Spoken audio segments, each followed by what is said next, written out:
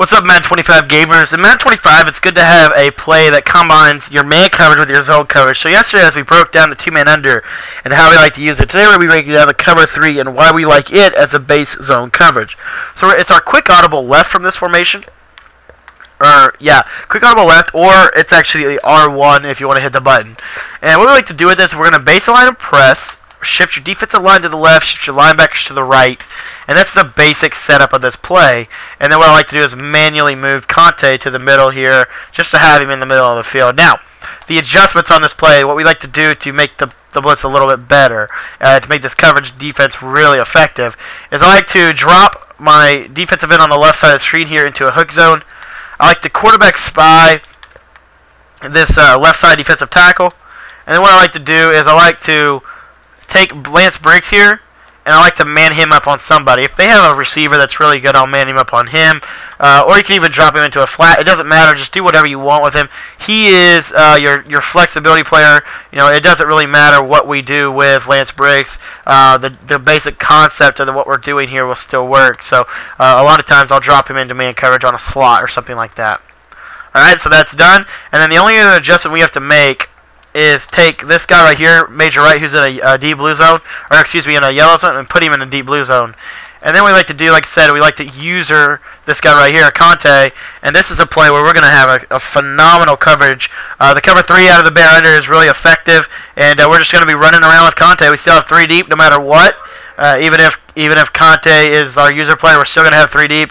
We're just trying to jump on something, and the pressure is eventually going to get in. We're going to trust our stud on the outside there, Lance Briggs, to get decent pressure as we pass rush the quarterback. So, and in game the pressure works a lot better, and normally they're going to throw the ball faster, and normally they're going to throw it at your coverage, and that's why we like to use this.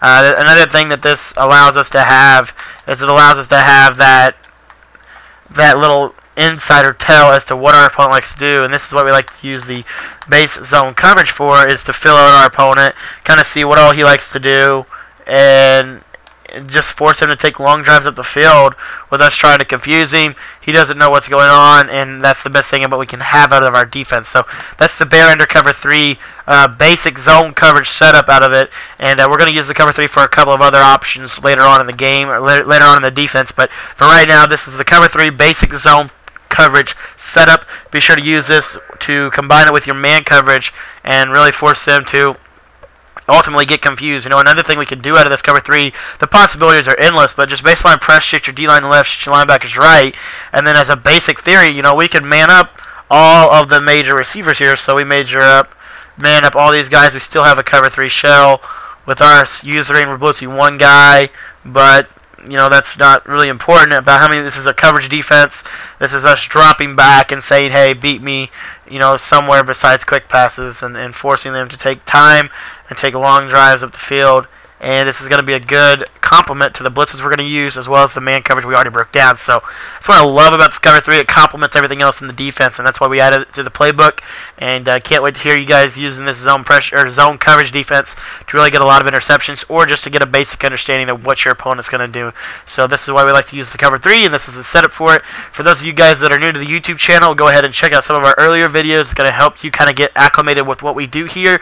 Those of you who are members of the YouTube channel and are regularly watching these videos, I really appreciate it if you guys could share it on Twitter, because you guys know how much work goes into these videos and how effective they are. If you guys think that it deserves to be shared, please do that. Also, if you guys didn't like the video, for those of you who hate on the videos or don't like them, let me know what I can do to improve. You know, don't just say, you suck, this play is garbage. Let me know what I can do to make it good.